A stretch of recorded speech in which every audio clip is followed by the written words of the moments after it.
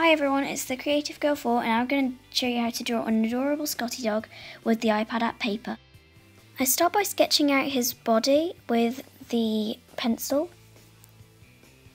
and a black colour.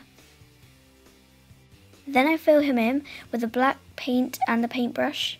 I'm going to outline him, adding fuzz and fur with this pen and the black colour. I zoom in to outline his legs.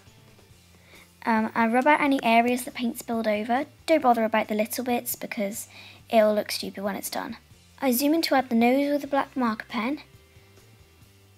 Fill in the collar with the paintbrush in any colour of your choice. I add the eye with the black marker pen and fill in the ear with tan.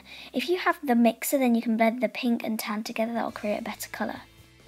I finally add the dog tag and a grassy background with green paint and the green outliner pen. Please like, comment, share, +1 and subscribe for more tutorials from the Creative Girl 4. Thanks for watching!